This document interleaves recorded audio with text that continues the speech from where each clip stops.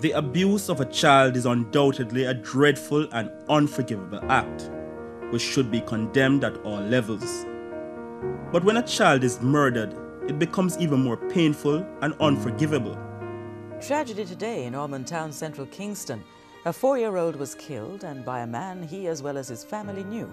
The lifeless body of the 4-year-old lay in the middle of the road, the police tape separating him from the huge crowd that had gathered as word spread of the shooting. Trudy Ann Brown remembered her last conversation with her son. I say yesterday, I say, Mommy, you know something now, but I turn a pilot. I go turn a soldier. I'm telling him, I say, no, baby, don't turn a soldier. Turn a pilot, please, me I beg, because them love go kill police and soldier. And he say, no, Mommy, I have to turn a soldier. And I go buy you a look house and buy my father a big house and buy my grandmother a bigger house than you know. For years, we have seen and heard the awful stories of children being killed. At the time this documentary was completed, over 40 children were already murdered in Jamaica in 2015. Among them was 14-year-old Santoya Campbell. The post-mortem conducted this afternoon on the body of 14-year-old Santoya Campbell concluded she died from suffocation. It's a sad state when a country begins to turn on the youths. Santoya's body was found under a bridge near her school in Frome, Westmoreland in early 2015. She was strangled. Cornelius Robinson, otherwise called Mark, a married businessman, has been convicted for her murder. It is reported that the child was in a relationship with Robinson and got pregnant. He subsequently killed her. Inspector Hilaire Jeffrey Henderson of the Center for the Investigation of Sexual Offenses and Child Abuse brought it to our attention that the police got reports that Robinson was allegedly giving money to young Santoya to keep her quiet. A case in Westmoreland where the child was killed and her body was found in a bag under the bridge. The allegations that we are here coming out is that the parent had asked this man to help out, and he was in fact helping out. But after a while, he claimed that the child was extorting him. Now getting tired of the child because it is said that the child got pregnant and an abortion was done. On the second pregnancy, the man also wanted her to abort this child, and she decided no. She would go to his place of business and she would want all the time, because that was what she was accustomed to, getting things that the parent could not afford to give her. So he got really fed up and he decided that he was going to end her life, and that was what he did. And when he was taken into custody, he pled guilty, and in a matter of weeks, the matter was finished. He pled guilty and he was sentenced. Inspector Jeffrey Henderson says Sissoko has had numerous cases where mothers would use their daughters to get financial help from older men. Our team journeyed to Shrewsbury, Westmoreland to speak with Pauline Ferguson, the mother of Santoya, and to see how the family was coping. Cope. It's really hard to get over, but we are still trying to get over by the help of the Almighty God. Yeah. You know, but it's hard to get over. We also sought to find out if she knew that Santoya and Robinson were intimately involved, and if the teenager was in fact taking money from the businessman. Take money from who? The perpetrator. To come to who give? When he get the money, who he give? I have no idea. I don't know about the money. If she was getting money, I don't know about it. I wasn't receiving any money from the person, from that perpetrator. You understand me? Pauline Ferguson says Cornelius Robinson is someone she has known for years. In fact, he grew up in the same community and would come to their home from time to time. But at no time did he and Santoya show any signs that they were intimately involved. So he just came by, and when he came by, he did not even talk to me, ma'am, Santoya. He always talk to the bigger ones. They come there and he say, oh, Shanika, how are you doing? You're not working as yet, and they will talk. I never see Mark and Santoya talking in my sight. When he came, Santoya always inside of the room, or she drawn at the back and wash her school clothes. No sign. No sign of talking. So if they communicate, it was on the phone, because Santoya have a little phone that I did buy her. Miss Ferguson maintains that Santoya was getting money from an older brother in England, and there was no reason for the family to take money from Robinson. She also told us that neither she nor anyone else in the family saw any signs of Santoya's pregnancy, even though an autopsy has revealed that she was 5 months pregnant at the time she was killed. She further underscored that at the time of her death, Santoya was still active in sports at school. So in retrospect, you know, in hindsight, just looking back, you didn't see any kind of difference? Did she start acting different? No difference. Never started coming in later? She coming in like 5:30, come to like brown dust. But she called me, she always called me, Mommy, I can't get no taxi as yet, so I am down by the taxi stand. Other residents of the community also told us that news that the young woman and the businessman were sexually involved came as a shock to them. We don't look for that. Right near Senna Lago, feel like a child just dead, so we don't look for that. You know, my first time this happened just like that. Isn't me? So it's shocking to a whole lot of people. Shocking to me too. The identity of Santoya's murderer came as a greater shock to the community, as Cornelius Robinson was seen as a mild-mannered Christian. Most residents we spoke with said he would have been one of the last persons to be suspected of abusing a child, let alone murder. You see a man and you know him inside it, man. You don't know. You don't know. Because him, even him that them said them like, I don't know, because to me, he's like a Christian guy. I don't know. This man said everything just crazy. For Carl Robinson, Cornelius' father, the entire episode is beyond shocking. He still cannot come to terms with the fact that his son is a child abuser and worst, a child murderer. You can talk to me about what type of person Mark was? Did you expect him to do that? Until now, I can't say him do it, you know, my boss. Oh, you don't believe he was one who did it? No.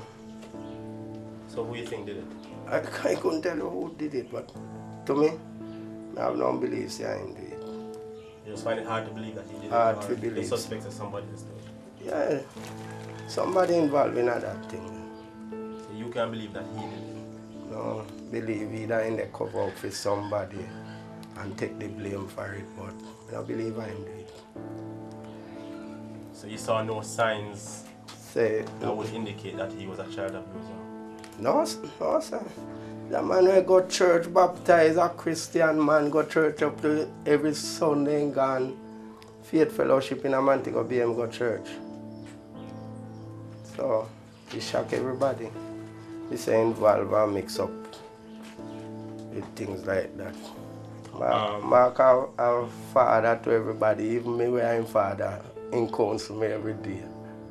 Can't believe say involved. Especially with them the people. Oh, them the people. Oh, yeah. Okay. Angela Robinson, Cornelius' mother, is obviously still grieving.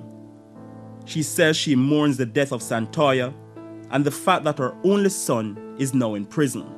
You know, when you have somebody where you know say he's a good person, kind-hearted and all of that, and if you see all of this happen, it's a shocker to all of us. You understand? We can't believe. We can't believe. So sometimes we don't know if we think I'm at our last. I know the whole situation. As you see, we are all neighbors. We are neighbors. This is the community that I born and growing. Both of them. We live like family. Some of your sister them, that are the mother. Her sister is not called my mother aunt. So we are family. So we live good with everything. So this come down like a hurricane, a bad situation. It just take us by storm. Lick me man, pain me heart, everything. Me not inside, both sides are the same thing. You little girl, me and she move good. Said we. every whole I move go, they come to my house when they're ready. They never pass me. Morning, Miss Maxine. Good morning, Miss Maxine. We tell them good morning. He's not a bad person like say. Me know say I want brute, and me know say cruel and wicked and all of that. So when all of this happen, it really hit me hard. Hit me hard. Sorry for him, mother said we. Still stunned. Still, yes, man. It body. Me don't know what to tell us. Me cry said we. As a mother, it must yes, pain. Cry said we. Me not eat me food. Me feel. Me miss him. Me know say I want nice, good, loving somebody, caring, somebody where me can depend upon. If them mother, if they wish we talk it should. Him and them a friend. Him and them a good friend. I didn't need this advice. Now I got to pay the price. The Robinsons' description of their son highlights that an abuser or worse, a killer, does not have to be a known thug, pervert, or criminal. He or she could be someone highly respected, trusted, and adored by their family, community, and the rest of the society. The warning is therefore clear. Just about anyone could be an abuser, and any child could become a victim. How did you raise him? How was he brought up? In church? In church. We used to live at Mobile. He got faith fellowship. He was a team leader in Joseph Warrior. He come back here, same way, same thing. He start up. We have a citizen association, but he went discontinue. And him try to start it back. Him is not a bad person, but as you know, sometimes everybody can't deal with stress. Because when sometimes stress, you can't do foolishness, not true? Yeah. So, sometimes I just leave everything in God's hand. I don't want to say nothing if they come down for me. I say me talk against them or whatever. You understand me? So some like time, I don't say nothing. I just want. Sometimes I want me feel like I have no clothes. I don't eat. My mouth bitter. My child body can go up and come down. I just go water and drink. Tears slowly swim to her eyes, and sadly she sits and sighs. So far as we know, it is the cold-hearted, cowardly actions of Cornelius that caused the death of Santoya. The self-confessed murderer obviously had a dark side not many people knew. It is this uncontrollable dark side which has landed him in prison and has regrettably sent young Santoya to an early grave in a section of the Shrewsbury community. It's getting dark, too dark to see. I feel like knocking on the heaven's door. You are watching part 2 of Cries of the Innocent, TVJ's look at child abuse in Jamaica. When we return, we journey to St. Thomas to speak with the relatives of a pregnant child who was also viciously murdered. Knock, knock, knocking on the heaven's door. Welcome back to Cries of the Innocent. Like Westmoreland, St. Thomas is another parish where the cases of child abuse is very high. We visited the community of Newlands, once home to Kay-Alicia Simpson. Similar to Santoya, Kay-Alicia was 14 years old, a victim of child abuse and 5 months pregnant when she was killed. The Donald Quarry High School student was chopped to death and her mangled body found behind her home in Newlands, St. Thomas. The boyfriend of one of her aunts has been taken into custody in connection with the gruesome murder. We visited the home of her grandmother, Eloise Brown, who was also her guardian. She too has been grappling with the loss of young Kay-Alicia. There have been reports that she had reached out to members of family to say that she was being abused. No. So no one knew she was being abused? No, because she never spoke of it. And she never acted in a way of such. I know nothing of it. No one suspected it? Nobody brought it yet? No one, no person at all has ever brought anything of such to my attention. In our research, we get a sense that majority of the cases of abuse, the perpetrators are family members or people who should be protecting the young people, especially the young girls. And there's just lots of trust. None of my family members has ever done anything harmful to my child Kay-Alicia. None. I would never stand up for that. And if I had known that things, if I go that way, man, make me tell you, man, down him would have go long time. Yeah. Out. I know which part police station there. I know who we got to. The police there are people who I can trust. I can go to them at midnight when I call them there. So if me know say something like that happened, me would hide it. Me couldn't hide that. That's my baby. Everything me work from, that is she. Me put it towards her. Eh? I know it won't be long. That change has got to come. That change has got to come. And I know that it won't be. It's a nationwide thing. It's a nationwide thing. Everybody have to come together. Everybody have to come together for this boat going down. It's going down. It's going down, and we need to uplift it and bring it back up and stand. Yeah? And the little one, them have to come, they must come. And all of them man, they will walk around and rape people, pick them and take them away and go kill them. They have to find them, must bring to justice. Not one, but the whole of them. The whole of them. As in Santoya's case, no one we spoke with in Kay-Alicia's community said they saw any signs that she was being molested. Neither did they see any signs that she was 5 months pregnant. Did she show any signs of being abused? No signs. She didn't say anything? No signs. That's why, it's heartrending.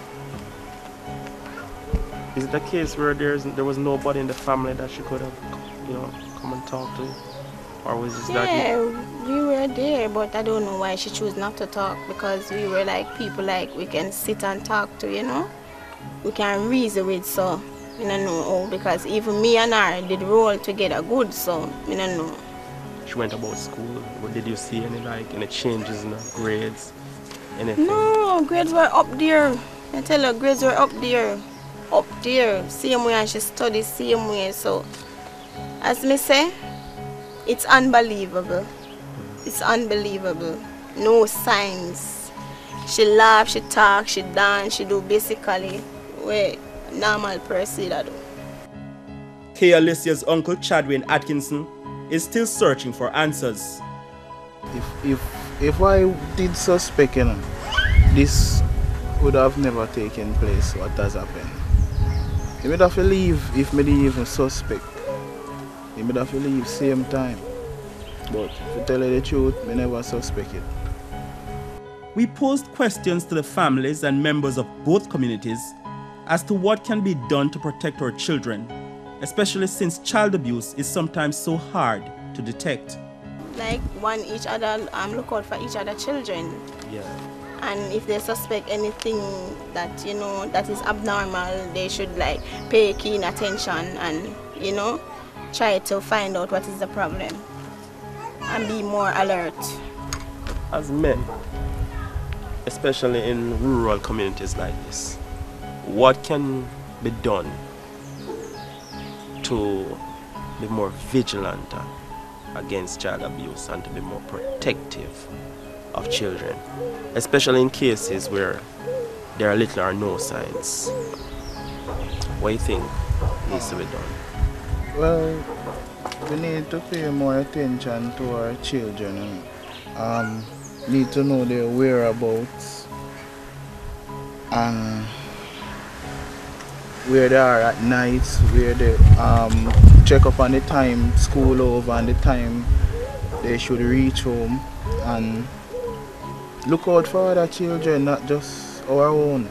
Did you hear anybody saying, you know, a kind of figure, something that go on, or, you know, that it's suspected? You know, you hear nobody say that even after the whole thing? Well, no. No. I didn't hear anyone say that. What do you think can be done from the governmental level? What do you think can be done? What would you want to see the government doing to ensure that we protect our children against, our children are protected against child abuse? Well, the only thing I can see is more harsher punishment when they catch the culprit them that did it, so that who out there plan to do it, them just no one do it again. For Marva Sutherland, a retired teacher, it is very painful as she saw Kay-Alicia grow and believes the young lady had a promising future. We needn't take things for granted, seeing that what is happening around us. You understand? We cannot take these things for granted. We have to be more vigilant, we have to question them, we have to be aware of what is happening. You understand? Carl Robinson also believes parents need to be more observant of what is happening with their children. If them daughter come in with high phone, high, and you know you're not, you afford it. When you get it in go school, you send him go big time out there to help. Then thing they break down, send people astray.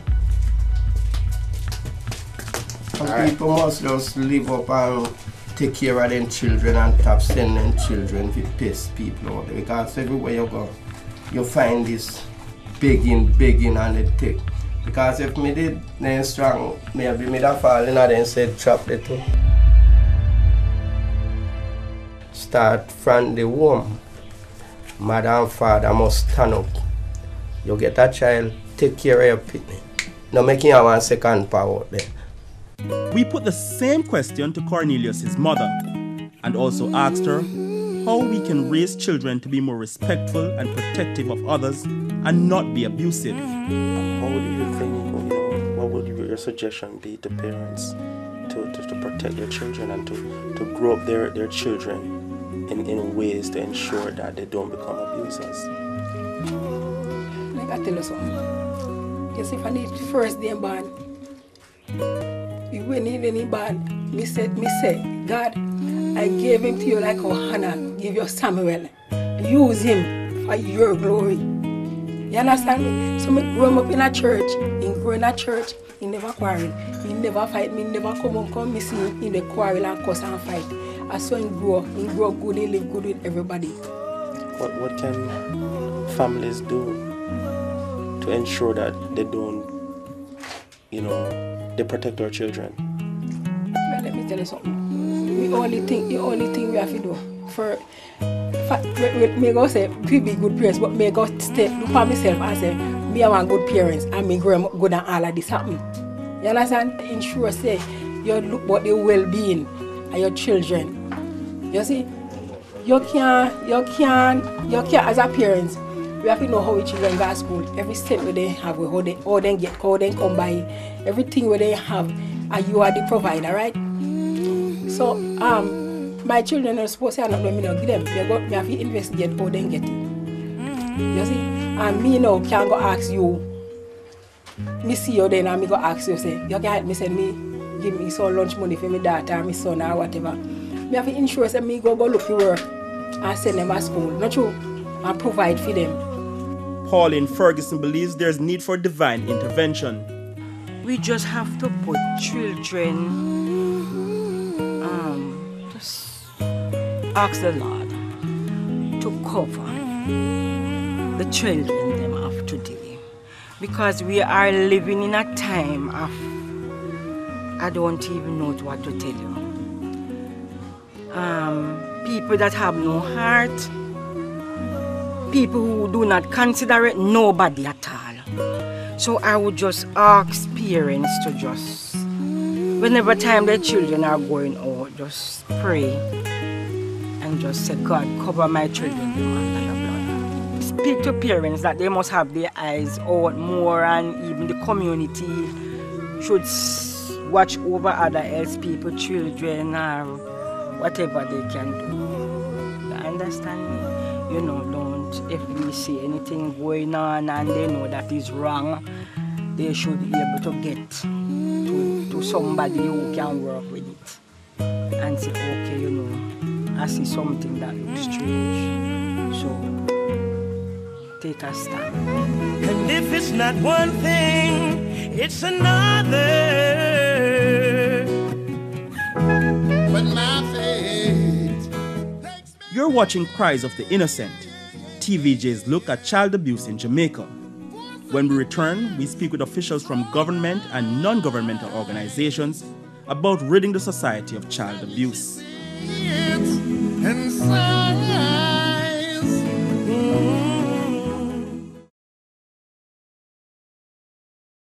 Welcome back to Cries of the Innocent, TVJ's look at child abuse in Jamaica.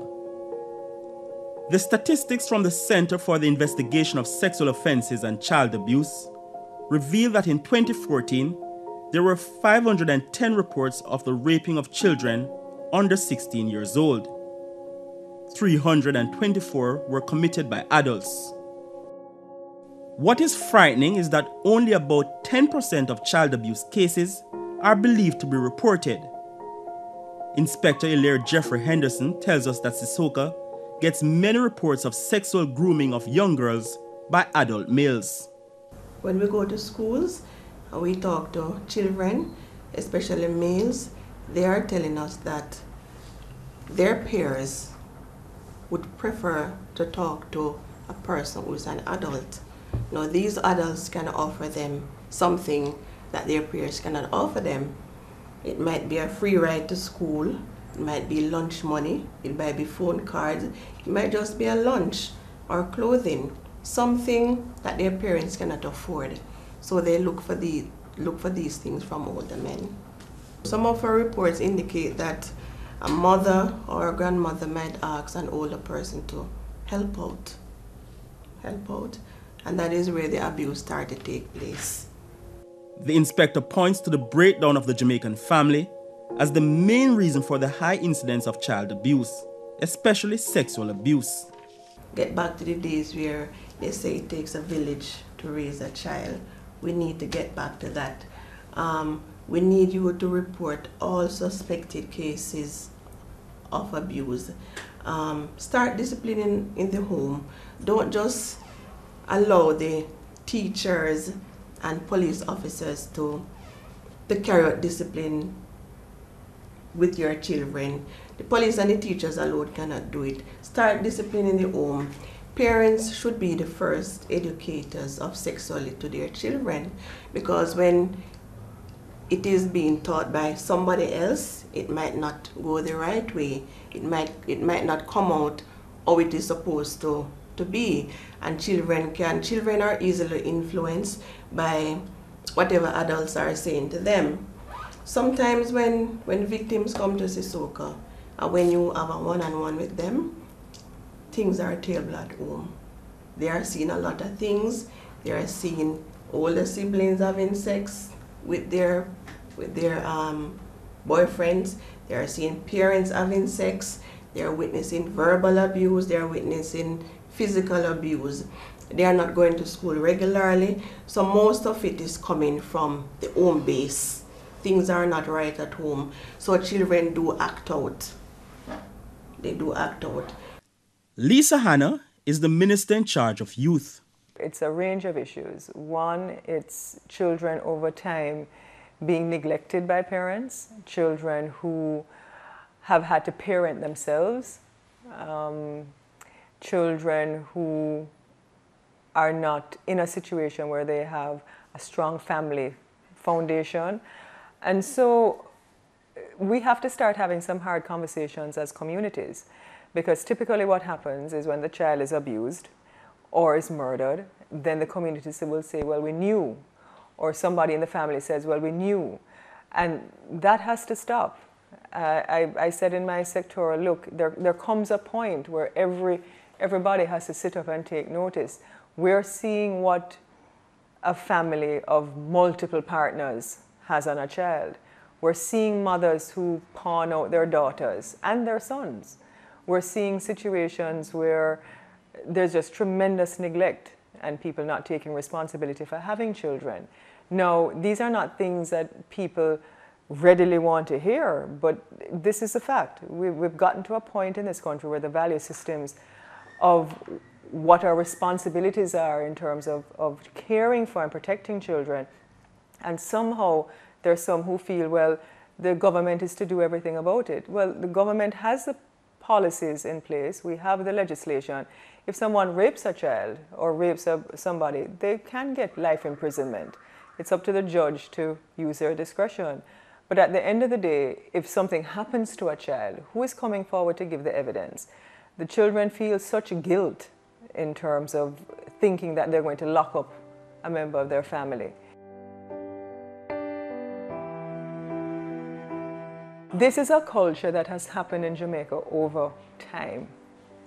The incest, because we have parishes now when we're looking at the reports, because remember, we've really just as a country started to collect the data and collect the reports. So we've moved up in terms of reporting significantly. The Office of the Children's Registry, we can track the data to see which parishes. Sexual abuse, up. Incest, it's right there in certain parishes. St. Thomas and St. Mary and Westmoreland.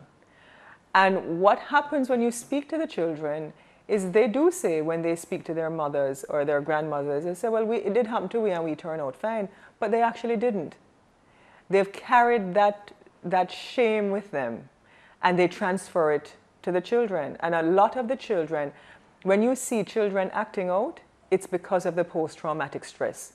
It puts such a burden on them, and our psychologists are seeing it. It puts such a burden on them that some of them push it away and it acts out in other ways in terms of violent behavior at school. They can't resolve conflict, and it also highly sexualizes them. So if a child is being molested, they end up in complicit and illicit sexual liaisons too early in life. They have bad relationships. They end up having sex to feel a sense of love, or perhaps because they are accustomed to it. And so all of this is just a cycle. Ms. Hannes says the government will be seeking more stringent measures to deal with child abusers. She maintains that the laws are in place and families need to report cases of child abuse, including where the perpetrators are family members or friends.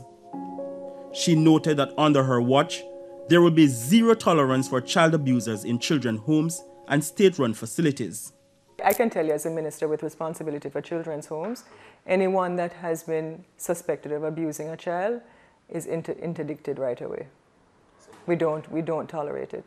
And we investigate them, and we make sure that that staff member is no longer in the particular facility. And also, if the staff member is aware of other wards of the state abusing another ward of the state, the CDA also steps in and makes sure that that does not find its way to happen again. We have a very zero-tolerant approach where that is concerned. Patricia Watson and Joy Crawford of E for Life believe that there's a culture of child abuse in Jamaica, and the country needs to purge itself of it.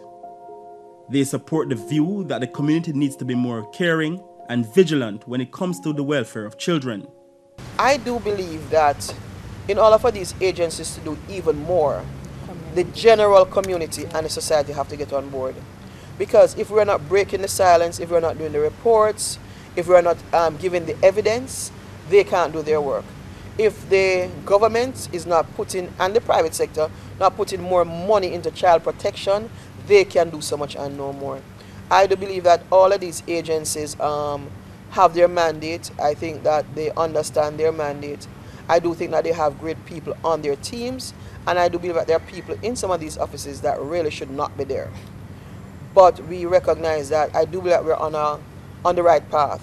I don't think as a society we are able to see the trauma that these young girls go through and how powerless they are in the whole the whole situation. These are adults. They are adults who are doing this.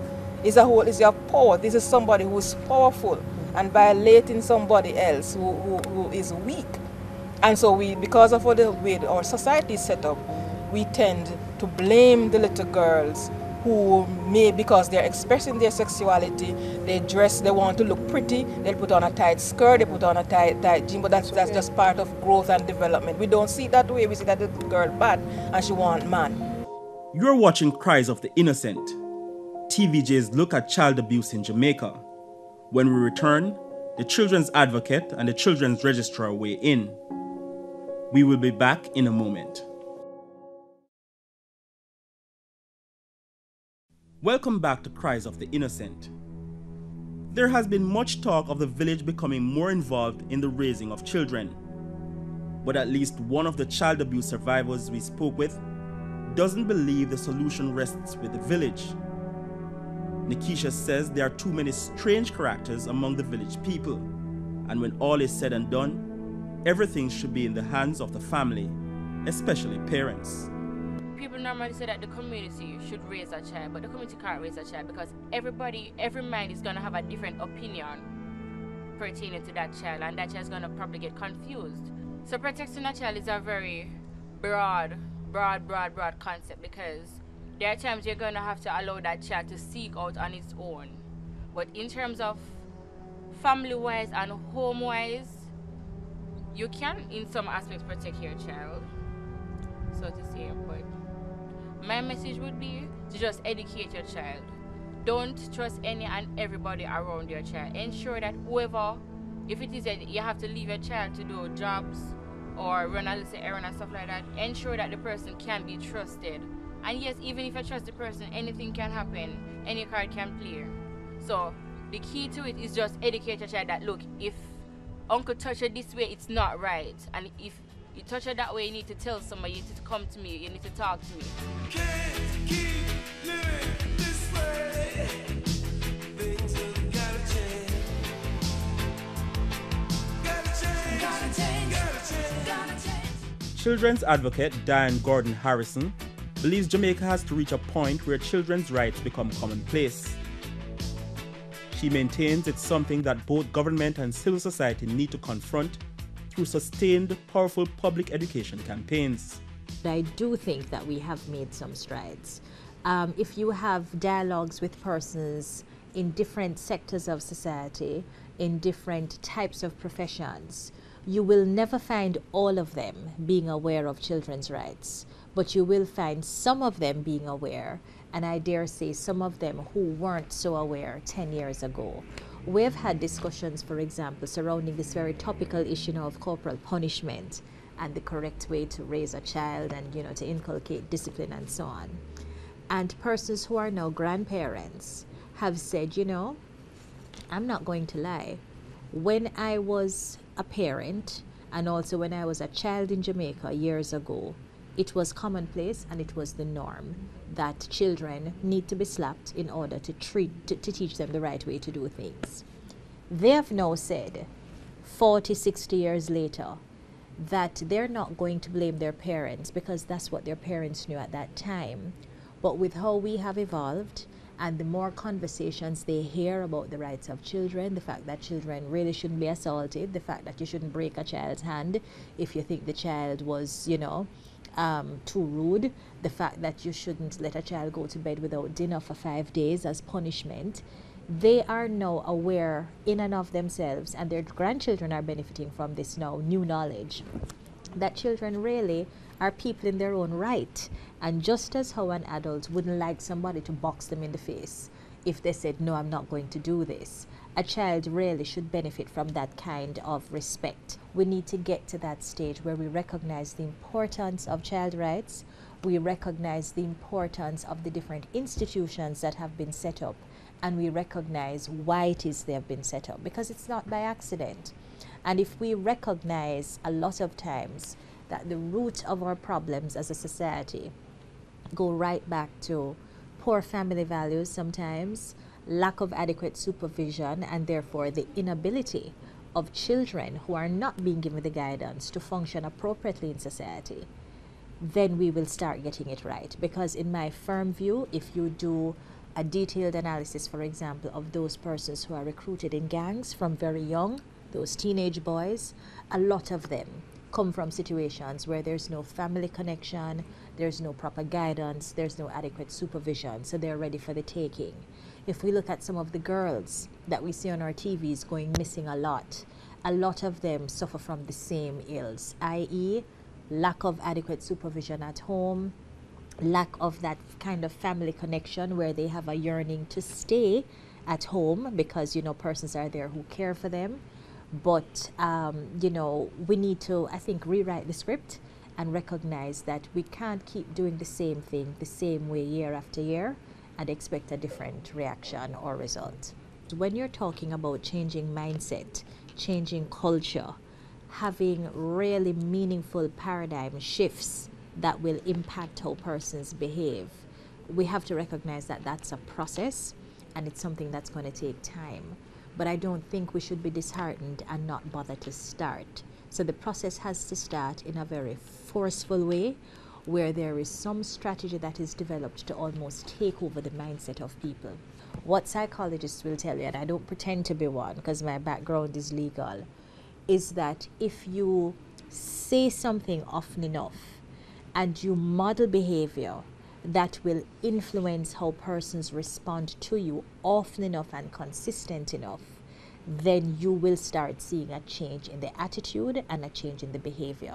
And my firm view is if we have these conversations enough, if we have them in the targeted ways that we need to have those messages related, then you will start seeing perhaps an awakening more of consciousness, so that yes, you'll have somebody in the household who intends to do something, but they're so surrounded by those who are right-minded that the environment to have them actually act out that negative intention is not as enabling as it would be, as opposed to a scenario where nobody in the house cares, nobody in the house has heard anything, and so it's a lot easier for that individual who intends to perpetuate the abuse to do so successfully.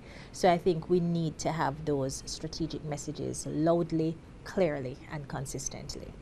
The Children's Registrar, Greg Smith, shares similar sentiments. He says the Office of the Children's Registry has been doing its part to keep our children safe, but far more needs to be done. What we have done recently is also trained over 100 persons in search and rescue protocol. How is it that when a child goes missing within the various geographical areas, what are the steps that need to be taken? First aid training also being given. So right now the OCR, we're trying to build our cadre of volunteers who will work with us. We're not taking them out of their regular duties. For example, children's officers who works at CDA or the nurse at the hospital who wants to volunteer, who have signed up with us. During the course of your duty, if a child goes missing, then you will check the pediatric ward.